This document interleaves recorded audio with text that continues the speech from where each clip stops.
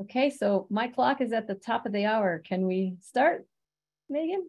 All right, great. Well, thank you everyone for joining this webinar. We're very honored to have a very large group of people, veterinarians from all parts of the globe. And so we hope you can hear us okay. If you're having any problems, just go ahead and put it in the chat and the Contura folks will help you out. It's really a pleasure to be here as the moderator. My name is Dr. Laurie Goodrich. I'm the director of the Orthopedic Research Center here at Colorado State University, and we're within the C. Wayne McIlwraith Translational Medicine Institute. This webinar tonight is brought to you by ArthramidVet, Contura, and it's going to be on new and upcoming advances in equine orthopedics and talking to the clinical research of it all. So again, thank you for joining us.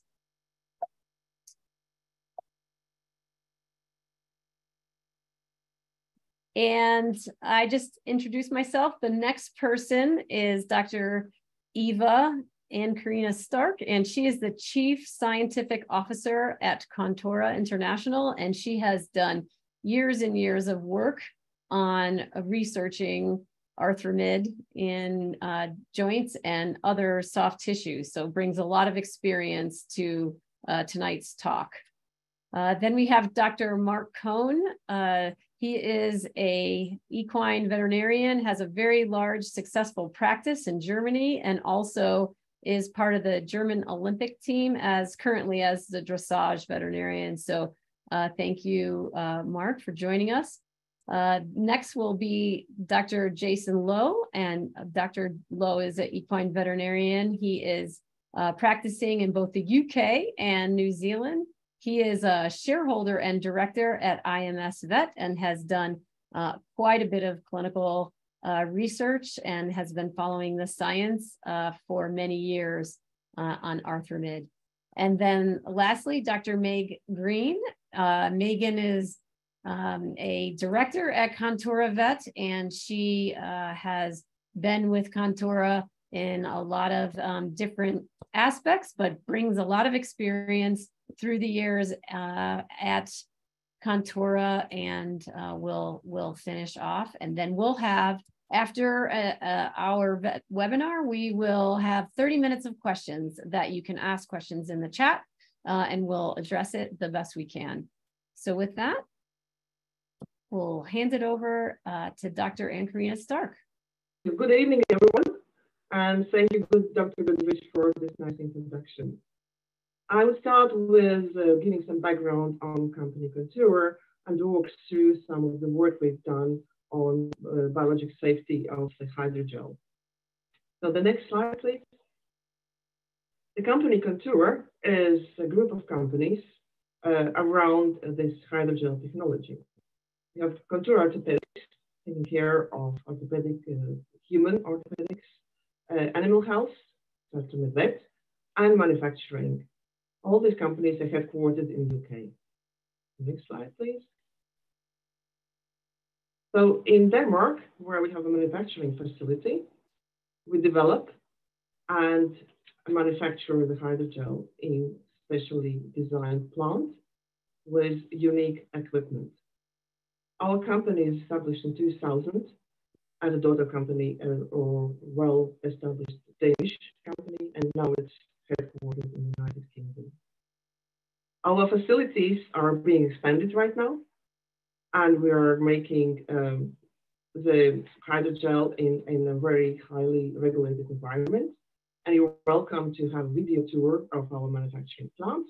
When you visit our webpage, there is a link to that. Next one. As I mentioned, we are heavily regulated because we are a medical device of class 2B in Europe and class 3. And we are subjected to multiple authorities. In recent years, the new legislation in Europe became very, very complex. So some people say it's even more complex than FDA regulations. We also have FDA approval for one of our products. And as the regulatory situation is so that legislation for veterinary products is different between countries, the product can also be registered as a veterinary drug, and hence we have also approval in our manufacturing facility as a pharmaceutical. The next slide, please. Our products have been in use since 2001, and about 1 million doses been delivered for different indications. Our product Bulkamid for stress urinary incontinence in females, CE marked in 2003, and got FDA approval 2020, and more than 300,000 patients have been treated worldwide.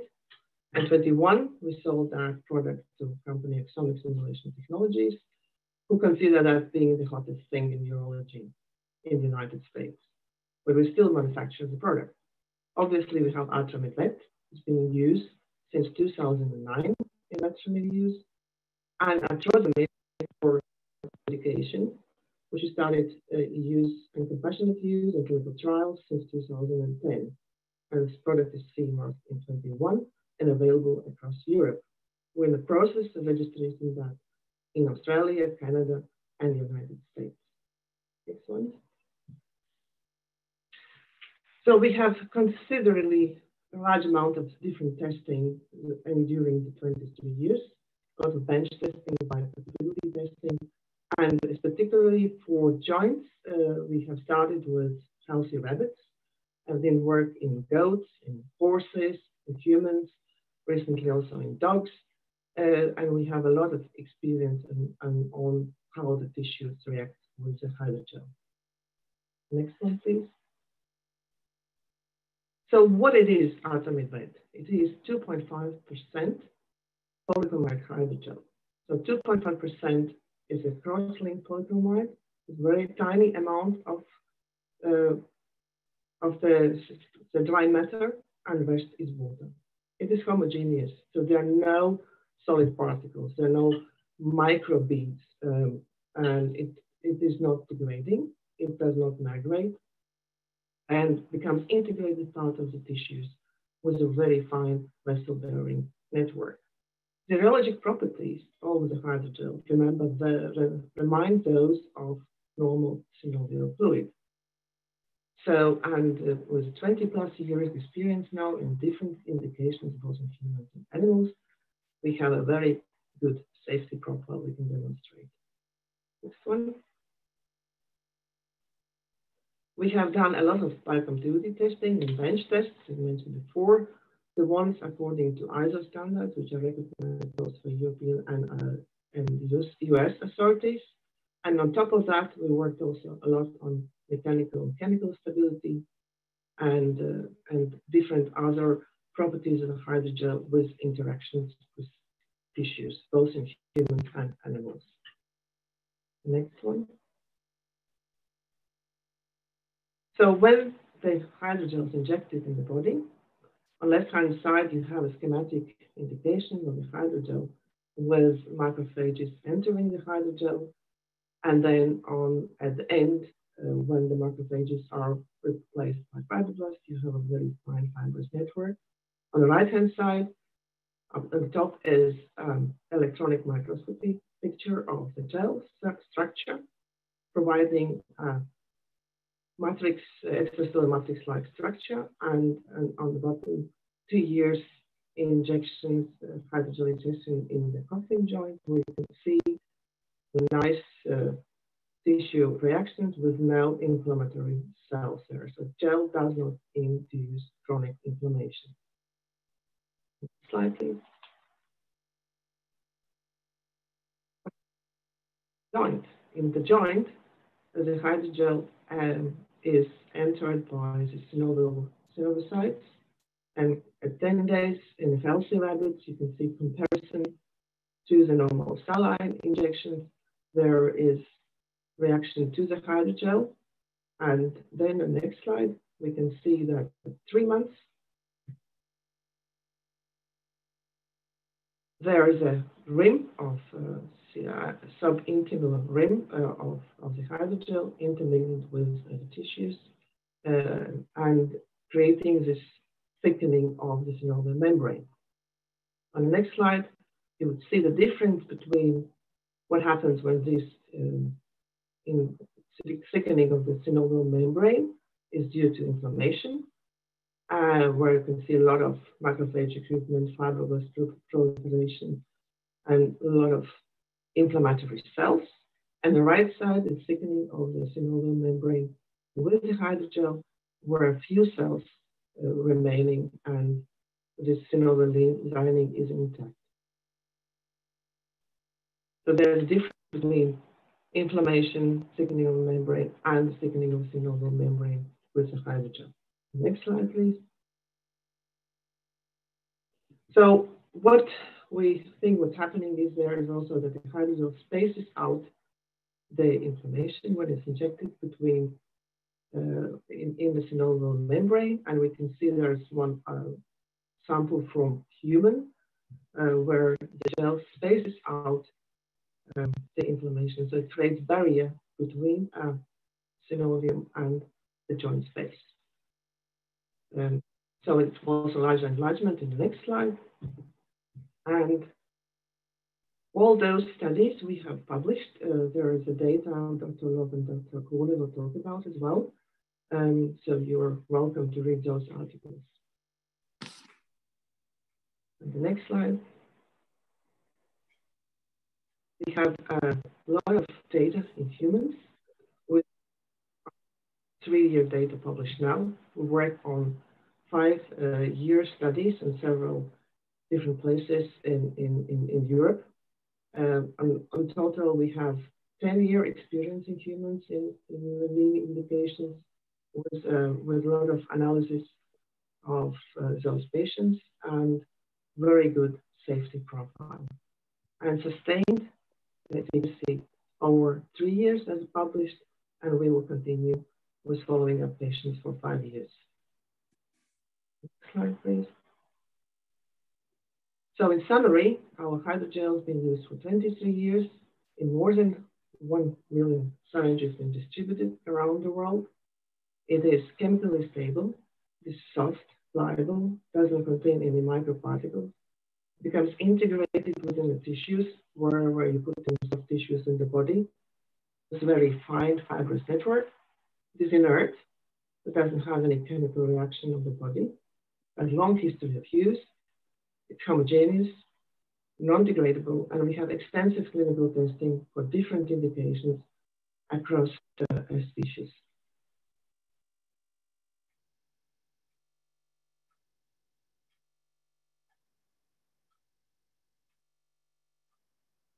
Great, thank you, Ieva.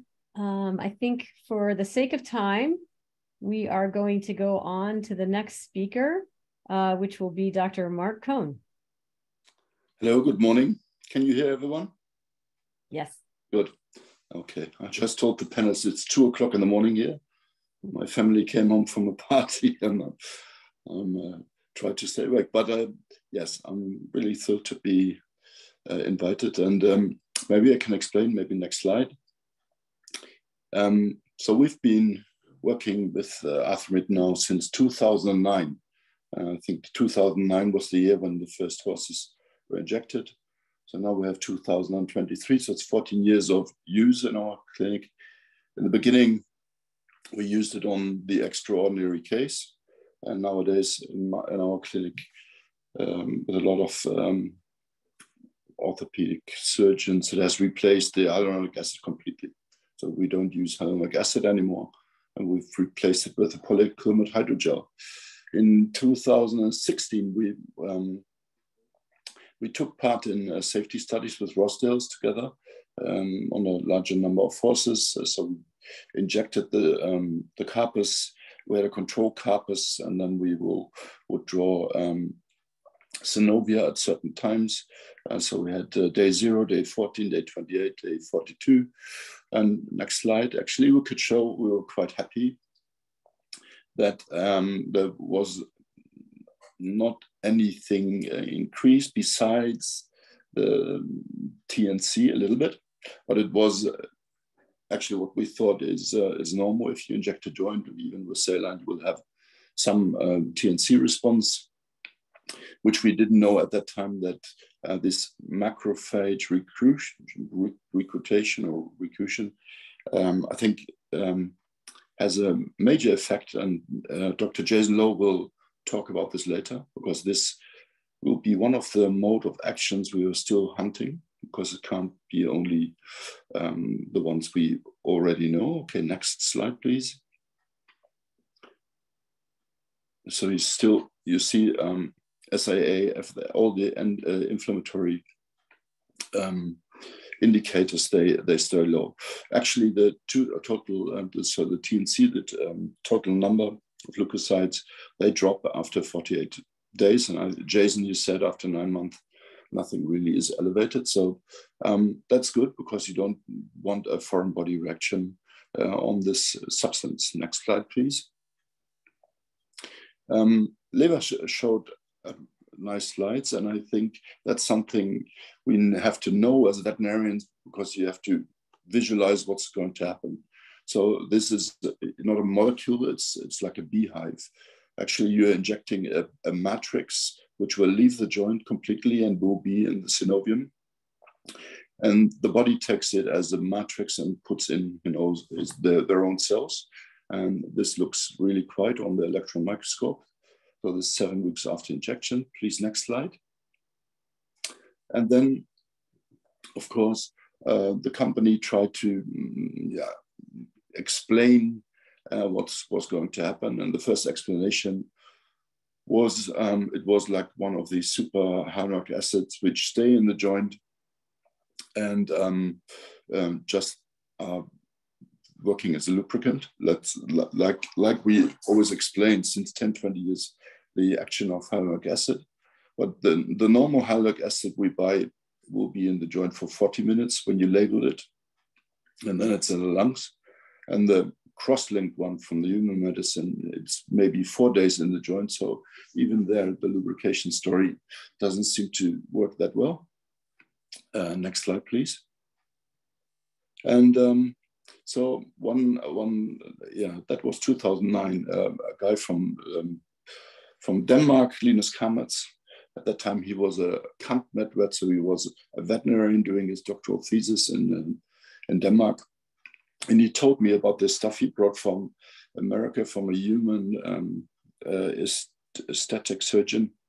And they were talking about this human aesthetic surgeon didn't understand why we veterinarians were still working with hyaluronic acid. And I think Linus thought they were talking about joints. And so he brought some home and treated some very bad trotters. I think they were all out of business. They had no cartilage, little cyst, or a massive OA. And then he would tell me, okay, 7 out of the 10 I treated were running again. And I said, Linus, I don't buy this, because I have people coming to my clinic every month telling me super stories. And so that's what we did. We tried it on a couple of our own clinic horses, just to see that there were no adverse reaction. That was fine. And then we started to use it at the very bad horses we had, which we couldn't get into functionality again. And actually, we had the same amazing results. Next slide, please. So we later on started a multi-center study, but these slides I wanted to show you, these are from Linus' doctoral thesis. And here he's explaining the yellow gel glistening substance within the synovial lining. And you can see it on the cartilage and in the pockets of the joint. And later on, you can see the stained slide. So you can see that the gel is integrating into the synovium. Actually, you will meet a lot of people who will say, I can't do arthroscopy on horses who have been injected with Arthramid because the gel will interfere. That's not true, because after 14 days, there is no gel in the joint left. Everything is gone, and it's in the intima. Next slide, please. So at that time, we just injected a couple of joints, a coffin joint, fetlock, with a gel which was stained with methylene blue. And so if you open up these joints within the first week, you will see the gel On the top, you can see the gel in the joint on the cartilage, which would explain the mode of action of lubrication. But if you go down, then later on you see after 14 days, there's no stained gel in the joint space left. Everything, it will be in the synovium and in the subintima. And next slide, please. Then a very important study for me to understand what was happening was the goat model study from Aziz Niba at the university in Copenhagen. He was then. So they did, I think, a quite clever study. They had goats where they would cut the meniscal collateral ligament and make the cut into the meniscus. Then they trained them on walkers. And next slide, please. So they were looking for capsule elasticity. And if you look into literature, there's not so much research done on capsule elasticity. And I always wondered, so if you, especially in humans, when they tap the knee, the joints, and they will withdraw like 40 to 60 to 80 ml out of the joint. And then the patient immediately is pain-free, but this takes 2-3 days. Then the pressure comes back, and with the filling of the joint and the pressure on the joint capsule, the pain comes back. So the pain in your joint has something to do with pressure. And on the top one, you can see capsule elasticity. So you have the gray line is OA joint, and then you have a non-OA joint comparable on the other side. You see the difference, and this is an untreated joint capsule or goat capsule, and you see that the OA joint is far stiffer. There's not much elasticity in, so you get fibrosis. We all know this, especially old people. When you see the fingers and knuckles, they get a lot of fibrous tissue there, and so they lose elasticity. And with the elasticity, you increase pressure. With the pressure, you have pain. Now, on the lower one, you see the ArthramidVet treated OA joint. And you see it's almost, after ArthramidVet, the capsule is almost more elastic than on the untreated control OA joint. So actually out of the non-elastic capsule, you make an elastic one again. And this helped me to explain what's going to happen, because this is a complete new way of treating horses. Normally we use anti-inflammatories, painkiller, or we bring inflammation or take inflammation. And this is a new mode of action we've never played with as veterinarians. So this was something I really liked. Next slide, please. And so we started this multi-center study. There were a lot of clinics in Denmark and Germany taking part. And so we would treat fetlock OA horses. What I like about this study was that we followed them up actually 24 months. And next slide, please. And actually the outcome of the study was the same. We had like 70% of the treated horses were lame-free to much better, which is astonishing. Then we thought, okay, we need to go a little bit more in depth, because in the multi-center study, it was just trotting up and the lameness scale of the AAP. And regretable, there was no real good control group. So one of my veterinarians in the Tierklinik Lüsche, we said, okay, she wanted to do a doctoral thesis. We did this with the University of Berlin with Professor Lüsche. And so we wanted to have more information on the joints we treated. So the coffin joint, we picked coffin joints. Actually, I somehow regret it, because coffin joint is not ideal model to do things like that, because there's so much else involved and so much soft tissue structure in the coffin joint. So I don't think it's a good model to demonstrate a lot of things. But here it was 12 horses. They were diagnosed by intra-articular anesthesia. They were radiographs and MRI. And they had a history of lameness at least 3 months, with a history of pre-treatment of 3 months. So they were all treated with Triumph syndrome HA or ACS and other regeneratives.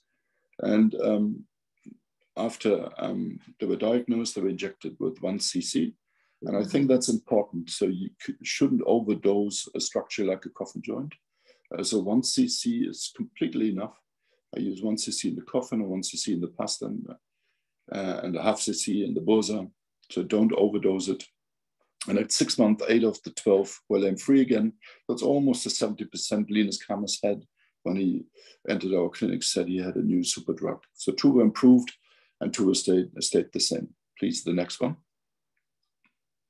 And so if you do test things against saline, I think yeah, you can test it against placebo as well. So actually, so we were talking with Ieva.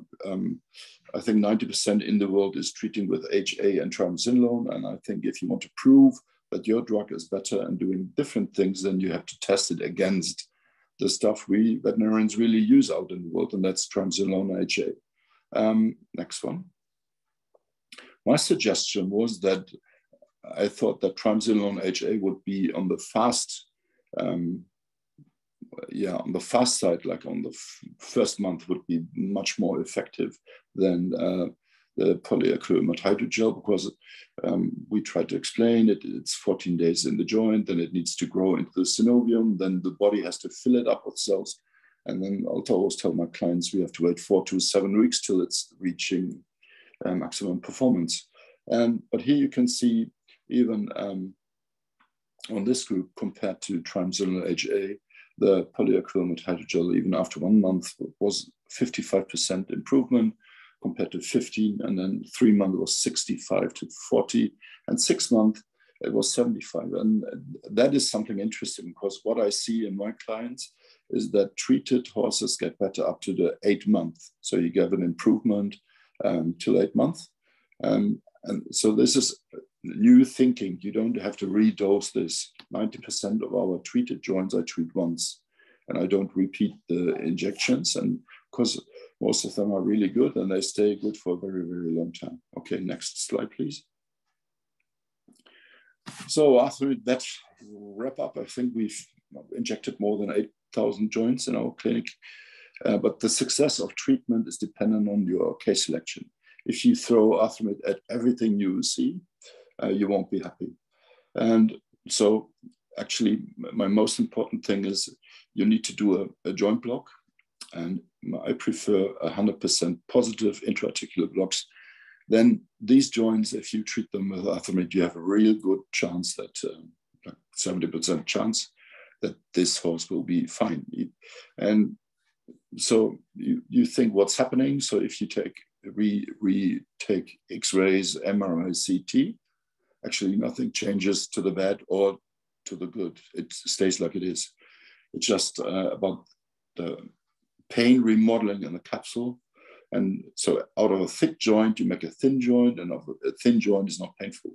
That's, I think, the magic about it.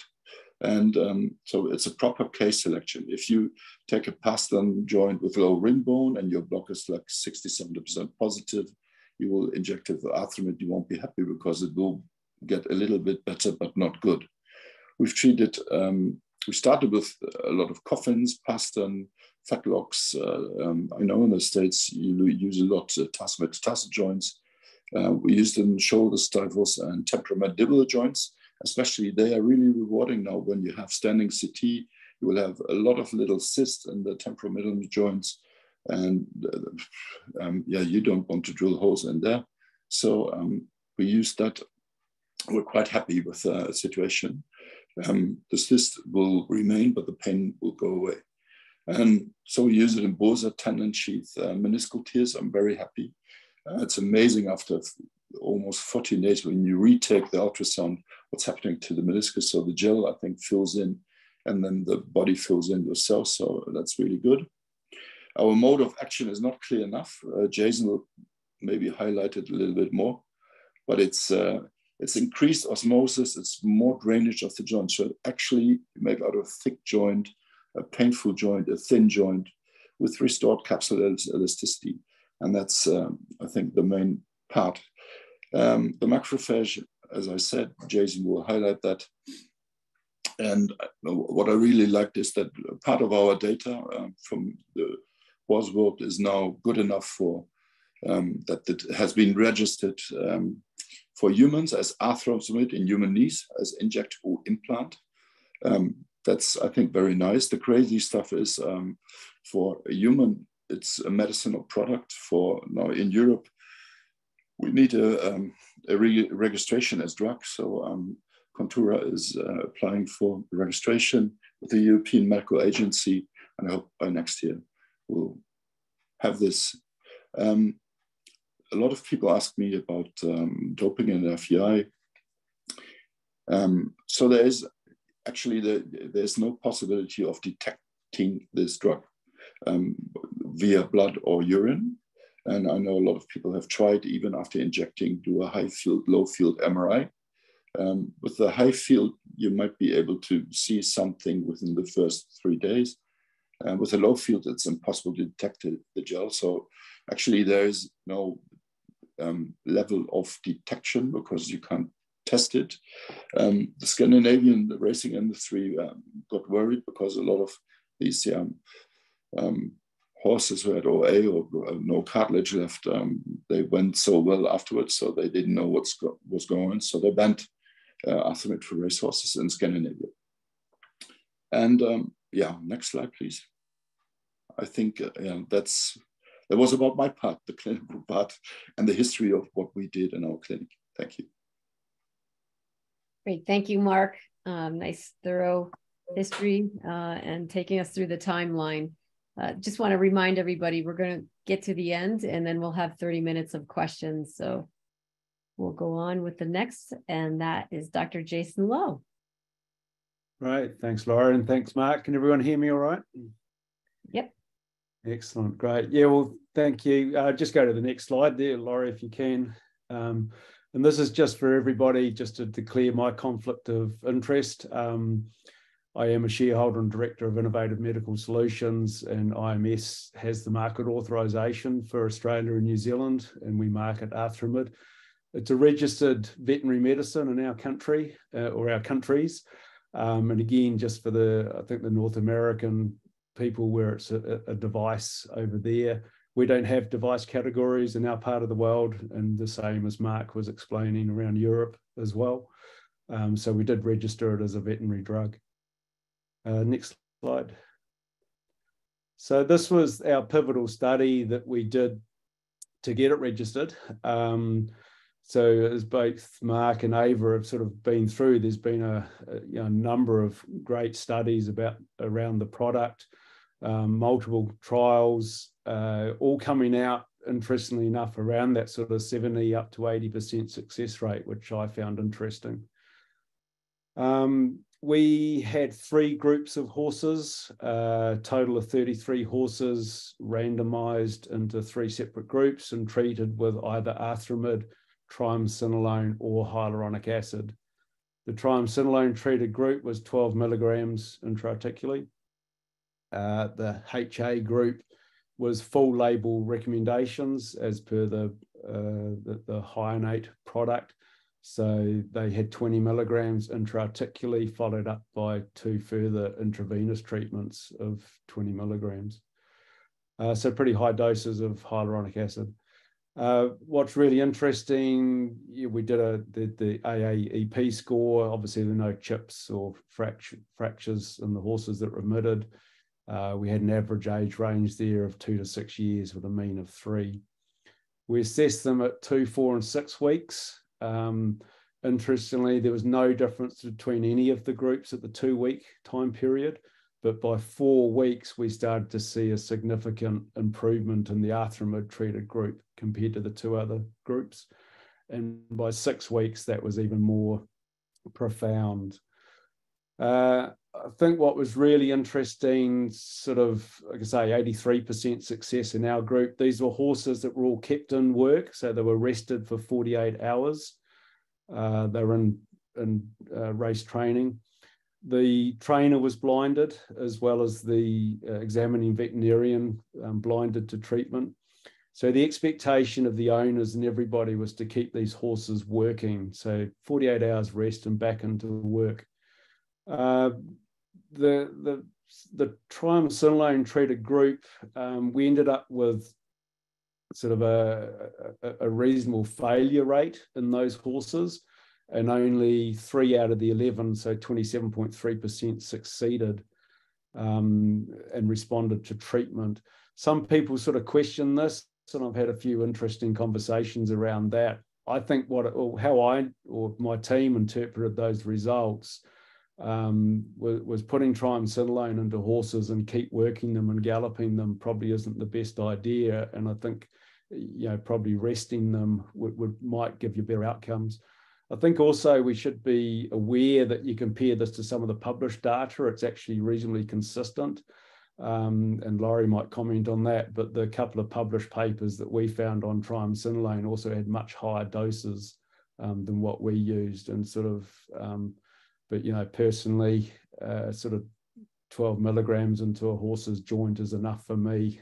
Starting to put more than that, and you're getting pretty high doses. The hyaluronic acid, 40%. Resolution of lameness, so again, reasonably consistent with some of the other published literature. But no doubt at all that the Arthramid treated group was so highly significant. And the regulators were pretty happy with our study. I think they commended us really on being able to run this in a clinical setting, which is not that easy, as Marc sort of alluded to before as well. So next slide, please. So I guess I just wanted to talk quickly around where we use it. I have the fortunate position of talking to a lot of veterinarians. I talk about cases. I liaise with vets all over the world, but obviously also a lot in New Zealand and Australia, where we've sort of been working with this product, probably not as long as Marc, but around that sort of 8 years now. I think the beauty for us, or the vets I talk to, it comes in a preloaded syringe, so it's easy. You got it in your truck with you, you pull it out and you can use it. I typically use a 20 gauge needle for injection into a joint. I certainly don't have any problems with that gauge needle. It's not difficult to inject through. I think clinically you just don't get that nice feel that you'd normally get when you know that you're in the synovial cavity. And that's because of the viscosity of the product. So, but once you do one or two, you get used to that, and you just got to be accurate with your joint injection technique. So it's not problematic. The biggest conversations we have is vets that struggle, excuse me, with the syringes, because it is a bit fiddly with the Lowe syringe. I know talking to Contura around that isn't going to change. There's quite a lot of reasons that syringe is the way it is to protect the product. It's 97.5% water, and we can't afford it to evaporate out and ruin the product. So I often will take a nurse with me or have a technician with me when I'm using this product. It's a high value product. And again, an extra pair of hands to pass a sterile tray, or to remove, hold the needle with a sterile forceps or something while you remove the syringe can be useful. We very much rest all our horses for 48 hours as per sort of standard intra-articular treatments. What we've found working with the product and talking to trainers and owners and veterinarians is that if you can back off the horse, we get better results. And I think this is where it takes a bit of re-educating your clients as veterinarians, that this isn't a inject it, gallop and go sort of product. If we can get that horse back onto the easy list, and in racing, I'd describe that as, water treadmill, water walker, sort of 3/4 pace. You can keep them ticking over, keep their fitness levels. You're not resting them completely, but just not galloping that horse. And what we find is we can do that for a couple of weeks. And bearing in mind too, you're treating a lame horse, right? So from a welfare point of view, you're wanting to rest that horse anyway. And if you give it that time for the product to get in and work, we seem to see better results for longer. And I think, as Marc alluded to, even in racehorses, we're seeing 6 to 12 months out of a single treatment. And in our sport and competition horse clients, probably 1 to 2 years. people often ask me about retreatments. We, based on clinical judgment, if the horse goes lame again in 12 months or 2 years, absolutely treat it again. The only other time we're retreating would be as a top-up dose. In our study, we sort of saw this group of partial responders that sort of get a little bit better. I think, as Mark says, reassess your diagnosis. There could be some other issues going on, especially with coffin joints and ring bones, etc. But we're only giving quite small doses in horses compared to the human literature. So I'll often sort of recommend a top-up dose because there does seem to be a dose-dependent effect. We're sort of giving, again, interesting talking to some vets, we sort of, on a dose rate point of view, I pretty much divide our joints now into mild, moderate, severe, and I'll give 1, 2, or 3 mils. If you've got an old horse, 18-year-old dressage horse on its last legs, as it were, the more you can get in there, I think the better. But a younger horse with just a very mild synovitis, we're seeing great responses with just 1 mil. If I've got a particularly inflamed joint, so an angry joint, I might actually go there with steroids first just to calm it down, or I'll look at concurrent Arthramid with non-steroidal anti-inflammatories, put it on a course of phenylbutazone or meloxicam, just to sort of calm that joint down while the product's getting in and doing its job. And I think that's the big thing. We do see some horses, and I'll be interested in your experience, Mark, that do seem to respond even within a few days, and whether that's because we're decompressing the joint, taking some fluid out. I'll always extract fluid before I inject, just out of practice and habit, I guess. But really, I don't assess the outcome of my treatment for at least 2 to 4 weeks, and maybe even out to 6 weeks in some cases. But certainly, talking to the owners and the trainers around that to say, hey, this isn't a fast fix. This is something that we need to assess and manage this horse and follow up with. And I think that has pretty significant welfare benefits as well. So yeah, next slide, please, Laurie. What to be careful about, as I said, really clients wanting or expecting those fast results prior to competition. And that's where I think we've really changed our practice. And I know, talking to colleagues, they've changed their practice around just being able to proactively manage the horses, get them in early at the start of their competition season, the start of their race prep, say, hey, we know this horse had an issue as a yearling. We know it had an issue in competition last year. Let's get this product in early in that pre-competition time, so you're ahead of the curveball. And that's where I think we've really managed to, like I say, change the way we practice.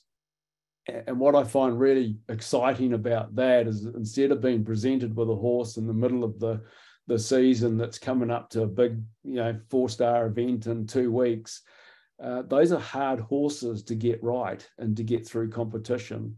And especially if they're 2 or 3 out of 5 sort of lame. Whereas once I've started using Arthramid, those horses, yeah, they can still go sore for lots of different reasons, obviously hard ground and competition, etc. But they're sort of less lame, if that makes sense to people. And I have much better chance of getting those through with changing their training with some other sort of ancillary medications, etc. Even the use of orthobiologics or something in those horses. But I'll always sort of start with Arthramid, get Arthramid in the joint. They just become easier joints to manage. I've put a note there around infectious arthritis. I think I've talked to a lot of surgeons now over the years, concerns from the early days about this acting as a focus for infection, and once I've got Arthramid in the joint, I can't do anything else. I think, as Mark showed there really nicely in his slides, the product's incorporated into the subsynovium, the subintimal space of the synovial membrane. We end up with this new and actually hypercellular synovial cell lining. So the joint is essentially regenerated or restored or renewed. It's back to where it was. The product doesn't float around in the joint space. Again, we know from Contura and all the in vivo studies that they've done that it's fully permeable to salts, it's fully permeable to organic compounds, so antibiotics will penetrate through it. It just doesn't cause an issue or affect the outcome. I completely agree with Mark. If lameness doesn't block to the joint, that's my #1 diagnostic as well, Mark, that it's got to block to the joint. If it blocks to the joint, I know I'm going to see a good response to this product. Avoid cortisone within 2 weeks. We could talk about that quite a lot. To me, it's just a bit counterintuitive to give cortisone and Arthramid at the same time. We were trying to, we know it undergoes this integration process, so we don't want to suppress those sort of chemotactic factors of the fibroblasts and macrophages coming through. I know from a retrospective study in the UK, unpublished data, but they had a lot of, about 350 odd horses, 800 joints. A lot of those had both cortisone and Arthramid, and basically it showed that the outcomes weren't any different. So I think just understanding the disease process, the issue that you're dealing with, and make those clinical judgments. And what we're finding, I'm talking to a lot of surgeons now that are using Arthramid in the post-op, after fragment removal, OCD removals. Obviously wait a good 4 weeks, get the stitches out, let that joint settle, and then put your Arthramid in. But we're seeing great results from especially like tibiotarsal joints. We get a lot of young horses with osteochondral fragmentation, dirt lesions, and they can become quite sort of chronic synovitis, sort of puffy joints, which aren't so good for sales, and we're seeing great results with those, also with tendon sheaths. Next slide, please, Laurie. Yeah, this is just to show, I guess, some of our histology work. We've actually got another paper under review at the moment, pending publication, where we sort of go into some of the histology work that we did for product safety with the regulators here.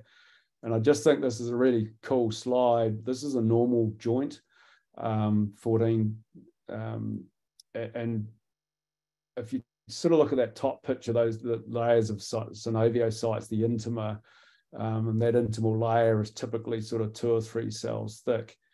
You then have the subintima, which is that area below the joint surface, if you like, where the product ends up getting integrated. And then if you go to the next slide, Laurie, please. So this is just a repeat of those scanning electron microscopes that Mark sort of described, looking at that sort of mesh structure or scaffolding, bioscaffolding structure. And then again, showing the collagen fibers integrated into it. Pretty sure these ones were 42, or either 14 or 42 days post-treatment.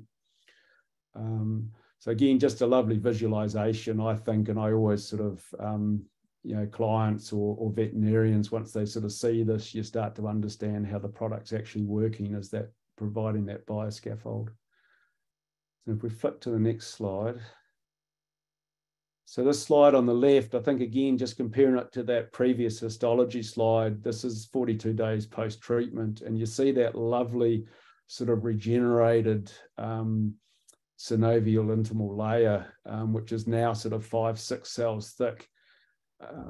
And I think what I'm really trying to show here, and as Mark alluded to, where we sort of want to take the research is into this, into what the macrophage response to this gel is doing, because as Ieva described beautifully there, it's a type of foreign body reaction, but it's not bad inflammation. It's not a chronic inflammatory reaction, but it definitely does cause hyperplasia and hypertrophy of the synovium.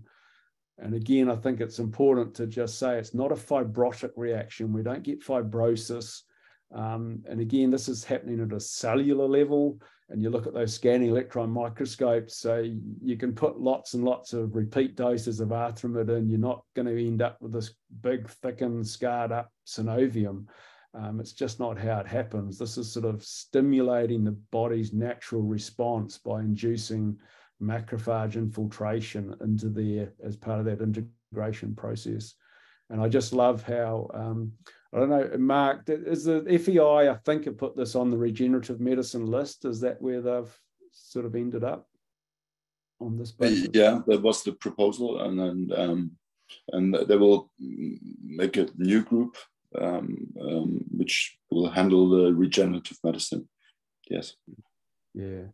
And I think this is really exciting. And I know, you know, Contura are talking with people now around the research, and I think Laurie's going to talk a little bit to that too, because this is just what excites me. And we've been talking with Steph Dakin up at Oxford University in the UK, who's just announced some stuff around the human research around this, as we've started to identify these different phenotypes of macrophages and the role that they play in disease.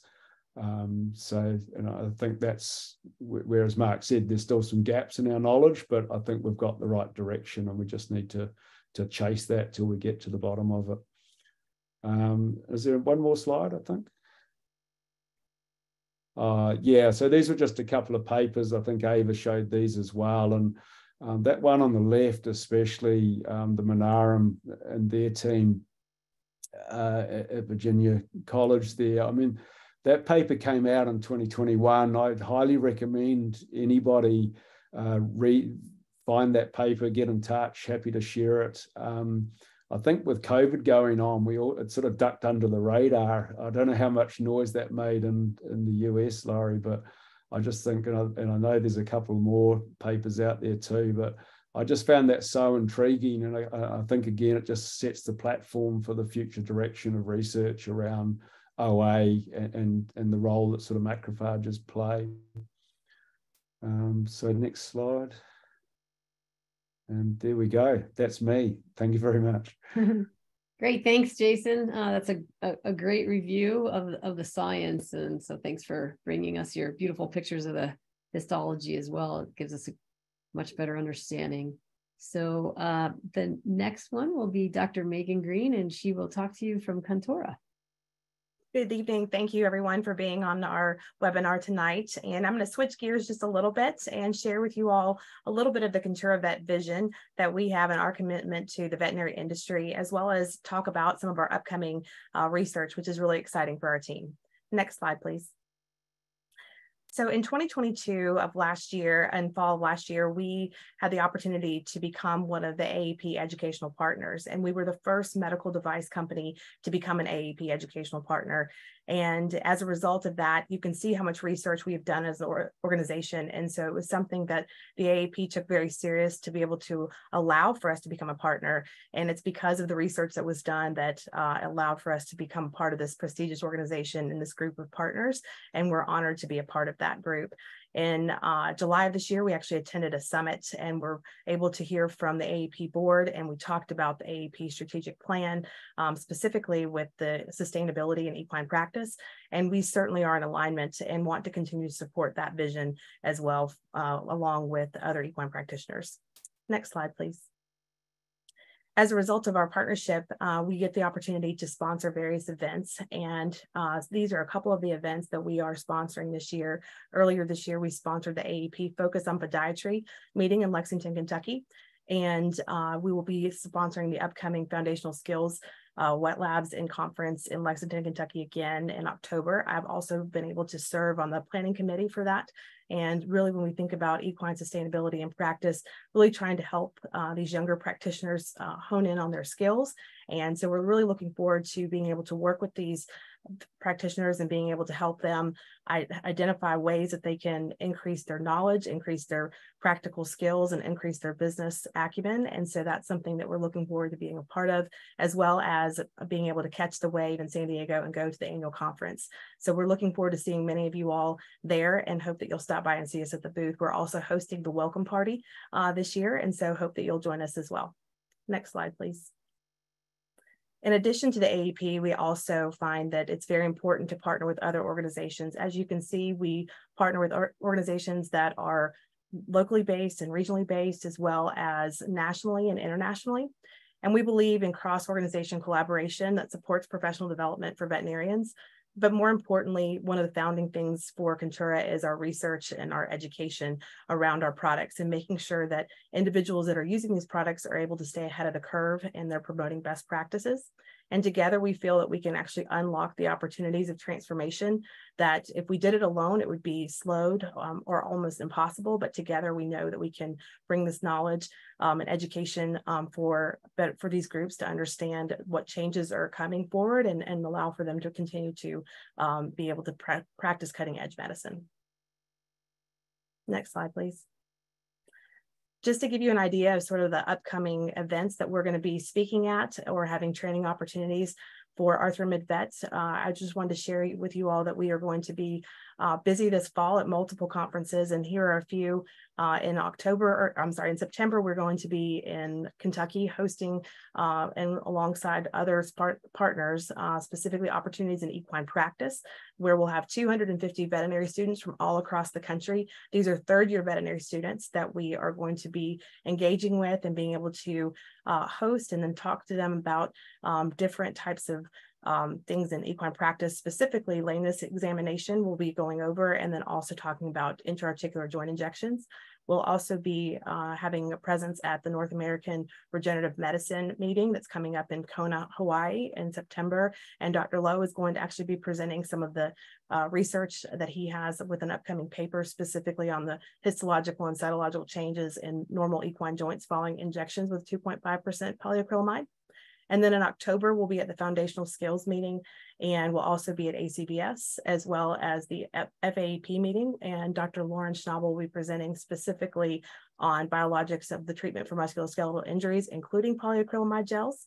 And I will also be personally presenting at the Sunrise session at that event as well. And then we will also be at ISELP in Lexington, Kentucky in November. And then we will also be at the AAP, where you get the opportunity to hear from some of the same speakers that you see tonight, but also you'll get to hear Dr. Aziz Tinambar talk about the research and the review of the research that's been done, as well as we'll have 3 different stable talks that will be in the trade show, and you'll get to hear about case-based scenarios with different practitioners from all across the country. Next slide, please. So when we talk about sort of the upcoming research and development, I just wanted to share with you 2 things that are happening pretty quickly. And so if you go to the next slide for me, please, Laurie. The first one, we talked a lot tonight about intra-articular use of our product, but a lot of times we get that question about, can you use it concurrently with other things? And so one of the things that Contura is very passionate about is making sure that we have the data on file to be able to say if you can or cannot. And so because of the requests and information that we've had with that, we know anecdotally that this product has been utilized with steroids, but we are going to actually start commencing this month a pilot study evaluating the tolerability and concurrent use of ArthramidVet and betamethasone when delivered intra-articular into the fetlock joint of a healthy horse. And in this, we'll have 10 horses within the study, and they will all be examined. And then CBC and chemistry, as well as insulin screening tests will be done prior to injection. And then they will be treated with Arthramid 1 ml of Arthramid concurrently with betamethasone 6 milligrams or 1 ml into the fetlock joint. And the horses will be evaluated multiple times throughout the study, initially at day 1, 2, and 3, as well as 7, 14, and 30, respectively. Next slide, please. So looking at the primary endpoints, really, again, it's for looking at the safety and tolerability of Arthramid concurrently with betamethasone into the fetlock joint, but also looking at secondary endpoints, specifically looking at lameness grade scoring following the injections at those reevaluation days, and then looking at joint effusion as well as pain on flexion, and looking at heat scoring. So we're also going to look at temperature and skin reading following injection, circumference with regards to the joint that's being injected, as well as CBC and chemistry following injection. Next slide, please. So we also have a sister product called Cinnamid, and it's considered a new generation of non-surgical joint therapy for dogs. Next slide, please. And with that, because I said it was a sister product of our Arthramid, that we have decided as an organization that we are going to relabel it with a dual species label. So in the Q4 of this year, it will now be ArthramidVet. Cinnamid will no longer be on the label specifically for dogs. So it will be a dual species Arthramid product, will be a medical device for both dogs and for horses, and it will be used to treat non-infectious causes of joint lameness in dogs and horses, including both early and late stages of osteoarthritis. Next slide, please. And then commencing this fall, we are going to be doing a treatment response to intra-articular injection of 2.5% polyacrylamide in dogs with elbow osteoarthritis. This will be a 12-month study. And initially, we are going to be looking at the primary objective for the study is to evaluate the effect of Arthramid in dogs with OA using the CBPI or the Canine Brief Pain Inventory Study scale, and then also looking at secondary objectives, which are to define the amelioration period in clinical use for Arthramid, and then looking to evaluate the changes, looking at the CBPI, Colorado State Pain Scale exam, and then the VAS lameness scale, as well as looking at goniometry, limb girth, palpable elbow effusion, and concomitant medication, as well as looking at the safety and tolerability of the dogs with OA. Next slide, please. So as you can see, we have over 20 years of research that has been shared with you tonight, and we are continued to be committed to ongoing research. And so with this product, we want to share with you all of the information that we have, and we hope that by tonight, you'll feel confident knowing that we have this research that we can share with you at any time. But more importantly, we're also committed to ongoing research, and we know that we have just a portion of understanding of what's going on with this particular product, and we are continuously committed to learning more. And so with that, I'm going to turn it over to Dr. Goodrich, and she's going to share with you our information with our upcoming study at CSU.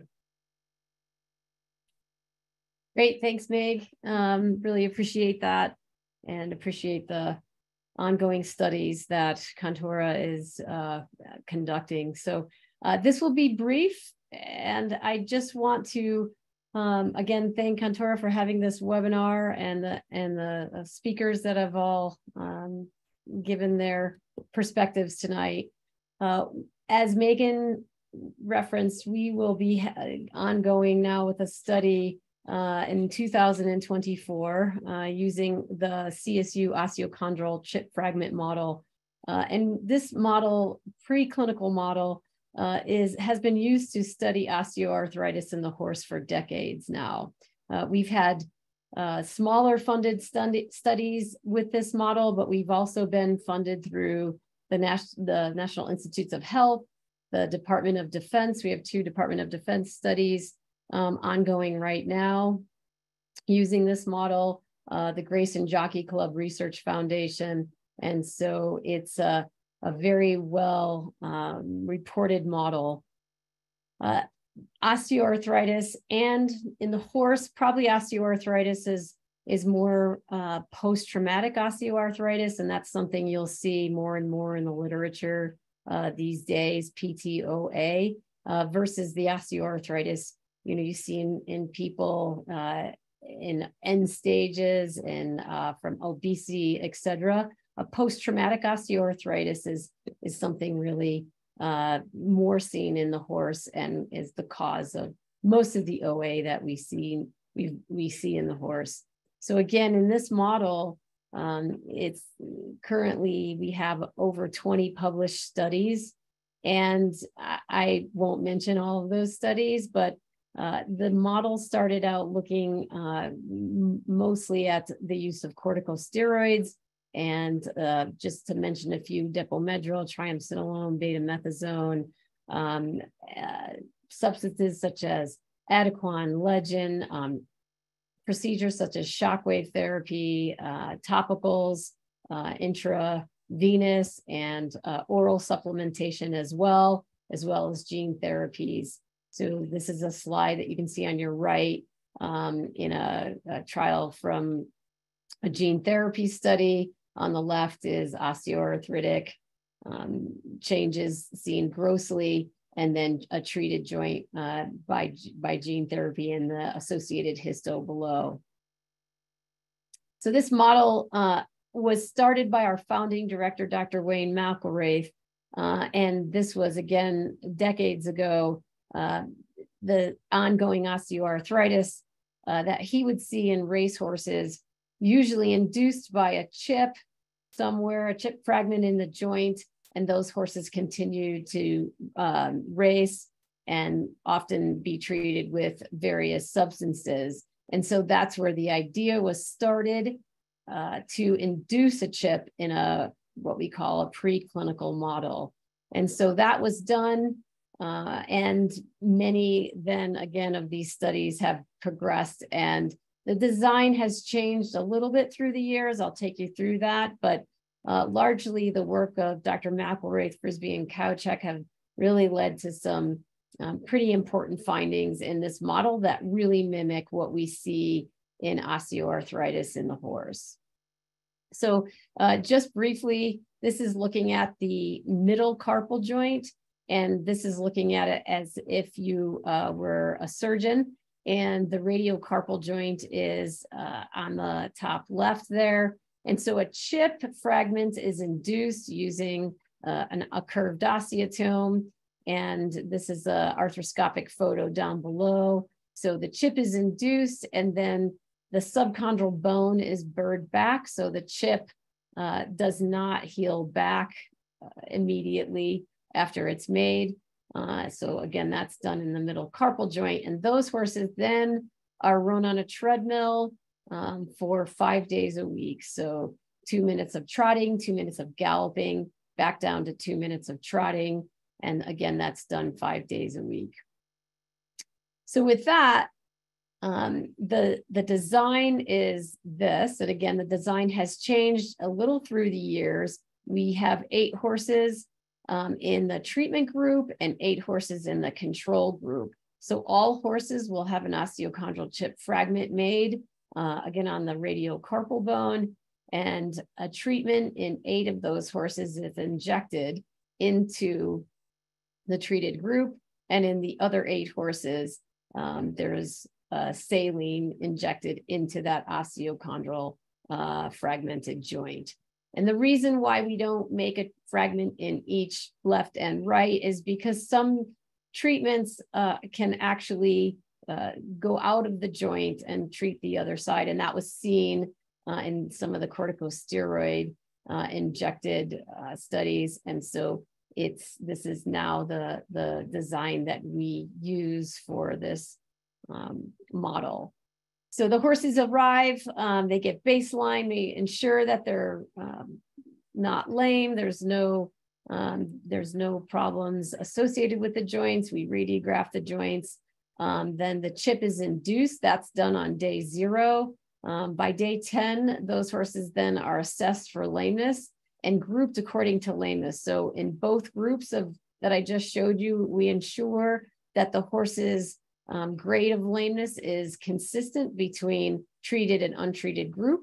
On day 14, those horses are then injected with treatment, and then they begin treadmilling, as I said, 5 days a week. And so each week, those horses get lameness exams, they get joint aspirates, they get blood draws, and then radiographs, MRIs are done at the end. Radiographs are done through the study. And the postmortem usually is done on day 70 or thereabouts. And that postmortem consists of several outcome parameters, as you can see here. So the lameness, so at the end of 70 days, we have lameness exams, again, done weekly, including flexion, effusion, circumference studies, goniometer. From the weekly cytology that's done, we also we look at biomarkers in the joint as well as systemic biomarkers. We look at various things from the synovial fluid, but very importantly, IL-1 beta, PGE2, those are the markers of inflammation. We look at gross pathology on 70 days, histology. So we do very thorough cartilage, subchondral bones, synovial grading. We look at the radiographic progression throughout the study, the MRI examination at the end, and a full amount of statistics are done to compare treated to untreated joints. So this will be done again in 2024, and we're very excited about this partnership with Contura to look at this in the horse preclinical model. Some other things that are being considered that will most likely be done is in-depth gait analysis by Dr. King who does an in-depth gait analysis on these horses and multiple different types of software programs to look at the impact and various types of gait analysis, looking at fetlock angle and carpus angle, etc. The tribology is very important as well. So we're excited to look at the biomechanics within the joint with Arthramid. And so there's a lot of work that's done out there in different types of gels. And so we are working with a biomechanical engineer from Rush University, and where we'll be looking in-depthly at the tribiology. And then lastly, Jason mentioned this as well as Mark, but there's a lot to learn about the macrophage changes in the joint. And this is a very somewhat new area now in the study of osteoarthritis, but it really, much of osteoarthritis and its progression comes down to the macrophage changes within the joint. And so this is a graph from Dr. Pezzanite, Dow, and Chow, the immunology group that we work closely with. And this is just showing the blue positive changes of macrophages within the joint, the red negative changes within the joint. And so we're looking forward to doing an in-depth analysis of how macrophages change within this model through the 70-day time period. The study co-PIs of this study will be Dr. Katie Seba and Dr. Aaron Contino. They are both associate professors in sports medicine and rehabilitation. I'll be a co-investigator along with several other of us that will offer expertise in this model. So thank you for that. And we want to make sure we leave as much time as we can for questions. So with that, I think Michaela will read some of the text questions that people are writing in. So thanks for your attention. Thank you so much, Dr. Goodrich, and to everyone else as well. We do have a few questions that have come in. One in particular, I'm going to start with, and I'm actually going to answer and ask Jason to chime in a little bit as well. The question was about HISA and HISA banning Arthramid in the United States and racehorses. And so we could spend another probably 5 hours talking about this, but just to give a brief answer to this question, last year in summertime, HISA did propose a 180-day withdrawal period on polyacrylamide as a category. The ban is on the administration of the of polyacrylamide intra-articularly. It was officially approved by the FTC May 27th, I believe.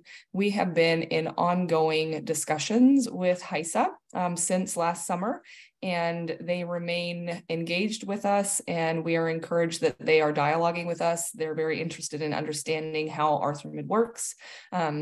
We have differentiated Arthramid from the other polyacrylamides and how different the mechanisms of action are between the different polyacrylamides. And we're hopeful that at some point soon, HISA will remove or revise their stance on the 2.5% polyacrylamide that's found in Arthramid. So just know that we're working hard to communicate with HISA. They have been receptive to us, and we're hoping for a great outcome so that this product can be used in racehorses in America. But Jason, I was going to see if you wouldn't mind chiming in a little bit about your experience and what you know about the Japanese Racing Association as it relates to this situation. Yeah, sure. I think you've done a really good summary there, Michaela. And yeah, look, we had similar questions raised in Australia and in Japan. And we undertook, again, extensive sort of engagement with them, have some great conversations. And once the people there understand the product, the 2.5% product and how it's working, we've managed to allay any fears. And I think even turn that narrative around that because we all get the concern, right, around welfare in horses and the social license, especially around racing, but any performance sport with horses. But I just know from my practice, this is such a positive product, because we're not saying to inject these horses and race them. We're saying treat them, back off them, give them some time. And I think, again, the product's been around in the market long enough now to see we're not seeing big increases in catastrophic fractures, certainly in the racing authorities where I'm involved and have input. So like I say, I think it's great, Michaela, you've got some positive dialogue going, and I know once Laurie helps us answer a couple of those other questions as well around the mode of action, I have no doubts that people will see the light. But yeah, it's approved in Japan with the Japan Racing Association. It's approved in Australia with the Australian Racing Association and in New Zealand. And again, I think you've got to look at as a registered veterinary medicine in my jurisdiction, it goes through the full veterinary drug analysis across toxicology, chemistry, manufacturing, efficacy, safety. It's not a light process. It's a really heavy process, and this product stands up to any rigor around that. So. Thanks, Jason. So going through, we've got quite a few questions. One of the other questions, and this is probably a Dr. Koene and a Jason Lowe question, asking just about commenting on the redosing of a chronic osteoarthritic joint with Arthramid, and is there a point when you feel uncomfortable with numerous redoses? And another question that we have received is, what happens if you redose multiple times in these joints? Is there something that we would see histologically? So I think that's kind of a two-pronged question that you might be able to answer. Mark, do you have any feedback? Yeah. As I said, the principle is not redosing. You have to change your way of thinking. 90 to 95% of all the treatments is a one-time treatment. So if you redose, you have to reconsider your diagnosis. You have to just get into the horse again and work your way through the horse, because mainly if you need redosing, your diagnosis is not good enough, and you have to adapt your treatment. So there's only very few horses we redose, but maybe Jason can say, because you have this top-on thing where I'm not so familiar with it. Well, sort of about 15% of the cases, and again, our patient basis is very much racing horses.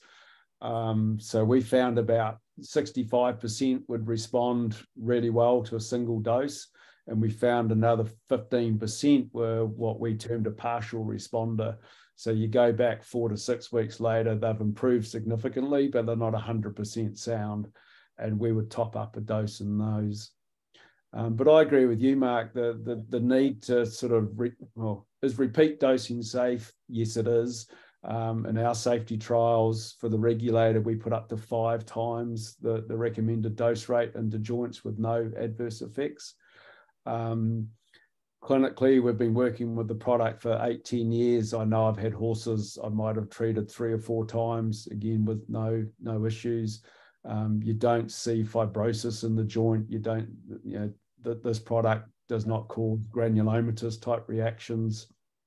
But as you say, Mark, it's your diagnosis. I think if you have a horse that hasn't responded, you've got to go back to basics and just reassess your diagnosis. Michaela, can I ask Jason, on those that you have redosed, what % response then of the redosed ones have you felt like you've gotten to soundness? And then is there a more typical joint that you've had to redose when you've done that? Yeah, I think we mostly deal with knees, middle carpal joints. We have a saying in Australia, especially if it's not in the knee, check the knee, because it's just where we see the issues. I think some of the partial responders have a component of subchondral bone disease in conjunction with intra-articular disease. And I think those respond less well for obvious reasons. And then it becomes that overall management. But I think So I guess really to answer your question, well, yeah, coffin joints are different again, because as Mark said, you know, multifactorial, lots of stuff going on in there. So the ones we probably repeat most often are knees, probably because that's the cases we see. I feel we probably, if we get a partial response to one dose, we'll see 80–90% of those respond even more to a second dose. And then those ones that just, and that's that tribology studies, I think that'll be interesting around that. So hopefully that answers your question. Thanks. Laurie, I have one more comment. I think I now get it with the redosing, because it's different joints. I know in the US you do a lot of bone spur and then tarsal metatarsal joint. So I started to, when I got the information from the US, that they were quite happy with that. And so I used them, which were not responding to children, and local injection. And I had really good results, but those you have to redose mainly maybe after a year or something. Mm-hmm. I redosed them. And then my result was not that good as with the first injection. It didn't last for a year then. That's my experience with redosing, but that would be explained because I think in the US a lot of hogs are injected with Arthramid. Yeah. Thank you. Thanks, everyone. So another question that we get quite often that was asked this evening is what's known about the synergistic effect between Arthramid and orthobiologics? Nothing that I know of. I don't think there's a synergistic effect. I think that I just feel that once you've got a Arthramid into the joint, as I said, they become easier joints to manage, and there's people with much more expertise in orthobiologics than me, but I always felt I did see some spectacular results with IRAP, but it was sort of random. And I think the more I've learned about joint pathology, it's really that timing of intervention. And I think that's the critical thing, that the more you work with this product, the more we work out when to use it. And that's where we've just started using it earlier. So I'll always start with Arthramid, and then if I've got a young horse that's, you know, coming into some big races or something, yeah, I might still go to IRAP or something, but I'm not as, I use it a lot less than I ever used to. That's my experience.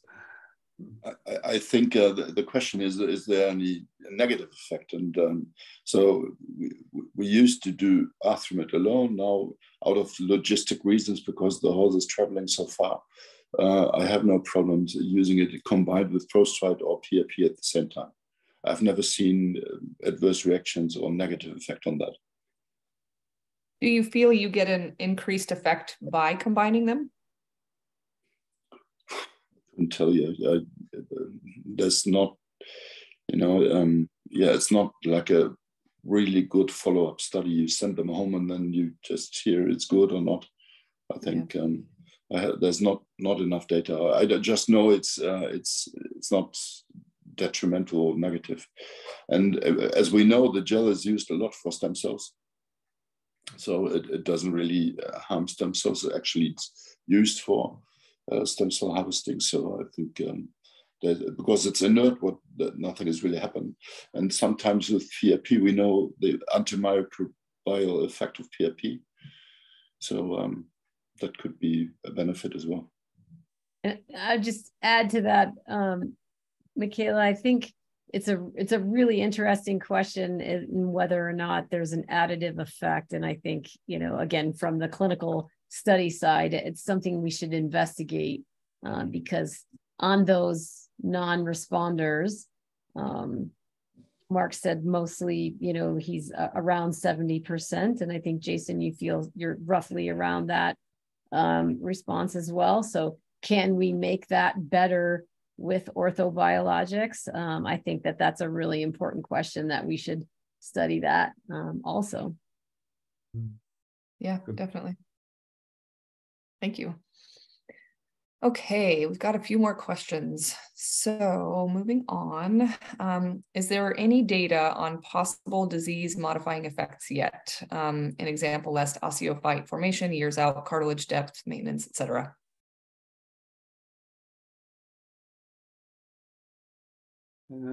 Not that I'm aware of. Yeah, not that I'm aware of. Maybe soon. Maybe at the end of 2024. Yeah. I'm not aware of any either. Thanks. I think the clinical results you see, and that's what changed me. You know, when I and it's interesting hearing Mark. You know, when Lee came back from a pub in England and had heard about this product, and I said, well, let's get some out and try it, and stuck it into some of my patients. I just went, wow, it was just so different. And you know, lucky enough, I guess, to have worked with horses long enough to appreciate that difference. But I think for anybody that's questioning whether they should use it or start using it, it's a no-brainer. It's just, it helps you practice, it helps the horses, and you get happy horses, happy owners. So. Yeah. Jason, I have a question that was directed at you specifically. We have a vet that was asking what dose you are using in the tibiotarsal joint. Yeah, I'll typically 1 to 2 mils, probably try and use 2 mils. We treated a 680 kilogram horse the other day. We put 3 mils into that. It had a chronic OCD fragment removed previously. But yeah, 1 to 2 mils. And again, bearing in mind, we're working a lot with younger thoroughbred horses. So yeah. Sort of 400, 450 kilo horses. Great, thank you. A question about using NSAIDs. Should we be using NSAIDs in the first few days following injections? I often do. I'd be interested in what you do, Mark. But yeah, if I've got a sort of an inflamed joint, and it was interesting, I was talking to some vets in Australia recently that they said if they get any joint with a synovitis, they'll try and sort that out before they put Arthramid in. And they were getting good results with that. But if I've got what I'd call an effused joint, you know, maybe a 2 or 3 out of 3 on flexion, passive flexion, then I'd be using some non-steroidals with it. What do you do, Mark? Yeah, normally I don't, but I think it's always case related. What I always do, I use local anesthetic, McIIlwraith, and a little volume pre-injected into the joint and then follow up with the syringe. Because I know from the humans that the injection can be painful. So it's the inflation of the capsule. And then most of them I don't give NSAIDs, and because I think that this pain situation is immediately after or during injection or after injection, if you overdose, over volume, or if the fibrous capsule is just too painful. And but if you have a really lame horse, yeah, and I want them to walk, I never rest them.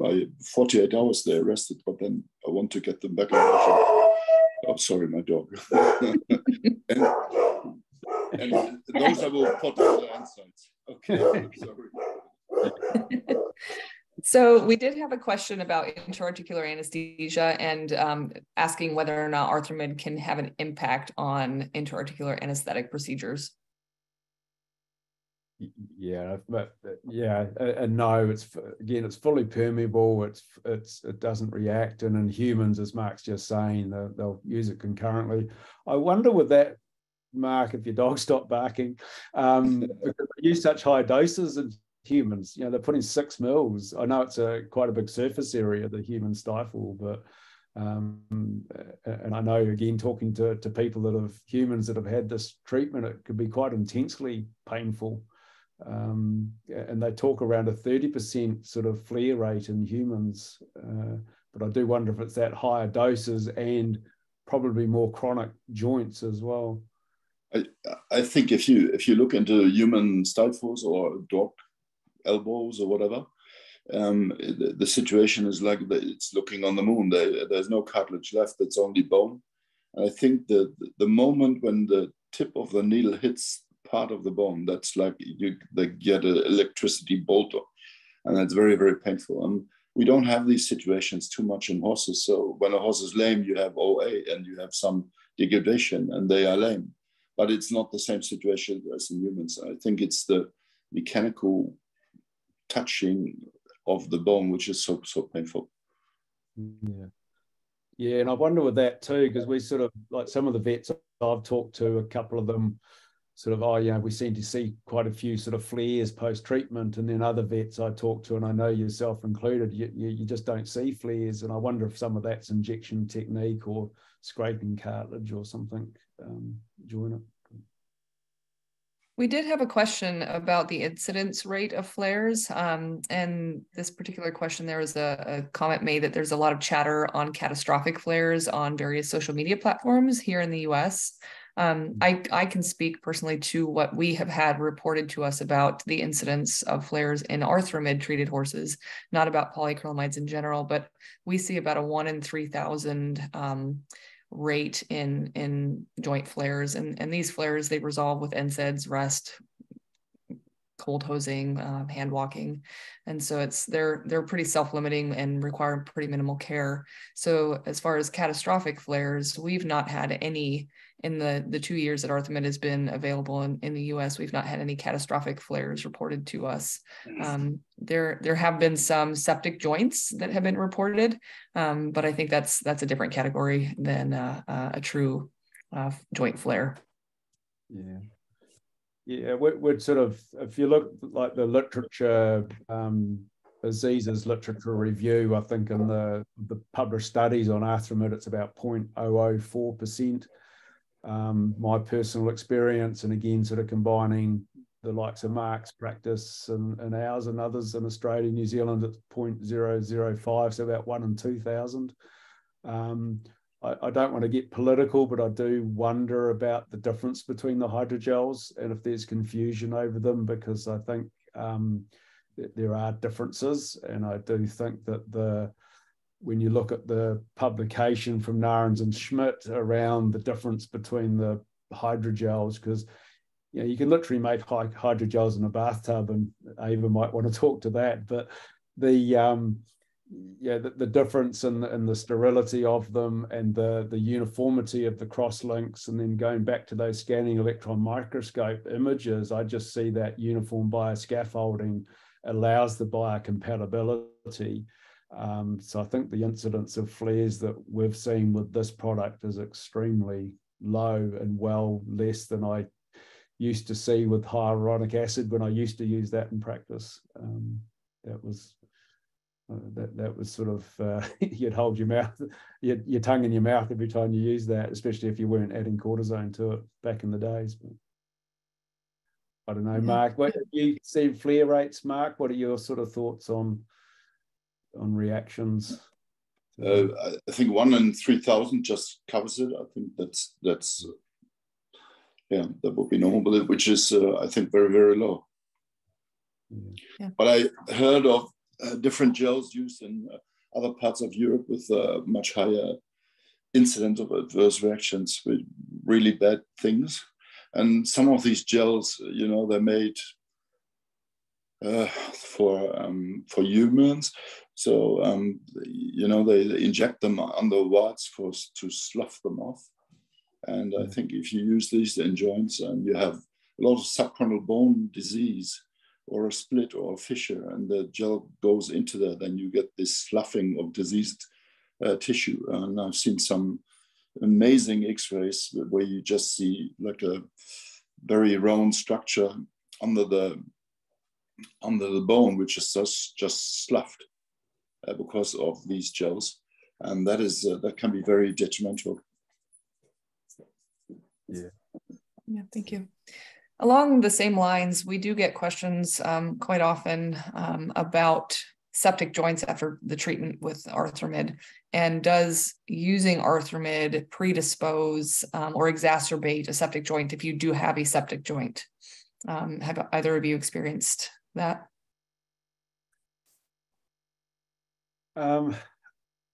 I don't believe so, and I think when you look at the chemistry, and again, I don't know if Ieva's still with us or not, but the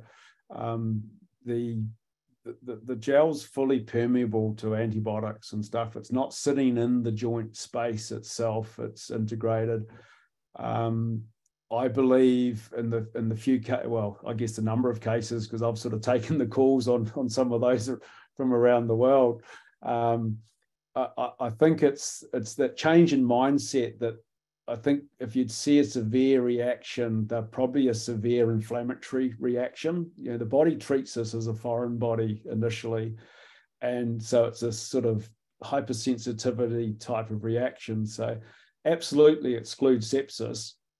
That's normal, right? But I think once we've excluded sepsis, we have to treat these as inflammatory conditions, and you don't want to keep winding that joint up. And I think that's the worst case. I have had, one catastrophic case. It had severe subchondral sort of pod lesions, so complete bone collapse at the back of its fetlock. It wasn't a good case for anything. But it had multiple arthroscopic flushes, multiple doses of intra-articular antibiotics, sort of high doses, acidic dose of an acid antibiotic. And I think it just got wound up. And what I sort of talk to vets now is if you get a flare reaction, obviously you suspect sepsis, but take your joint tap and have a real close look at that. Because if you're seeing bacteria, if you're seeing a whole lot of neutrophils, I'm going, okay, that's probably an infection. If I don't see those and I'm seeing actually more macrophages or monocytes, I don't see any bacteria, I'm going, well, hang on, this might just be a severe inflammatory reaction. So I won't go into that joint. I'll treat it quite conservatively. And as you said, Michaela, sort of regional perfusions with DEX, strong non-steroidals, cold hosing, ice packs, that sort of stuff, just calm the joint down. And we've been, say, the handful that we've dealt with around that have all responded really well. A couple of them took 2 weeks, and it's pretty nervous. We all get that when we're in clinical practice. But I think just change our mindset and understand what the product's doing. And I don't know, Laurie, if you've got you're a surgeon. What are your sort of thoughts? Yeah, I wouldn't treat it any differently. I think, again, like you said, it's been shown that antibiotics can get through there, and you're going to get at it from the surface if you're putting antibiotics in, and then you're going to get at it from regionally perfusing the joint as well. So I wouldn't change anything. I would treat it the same.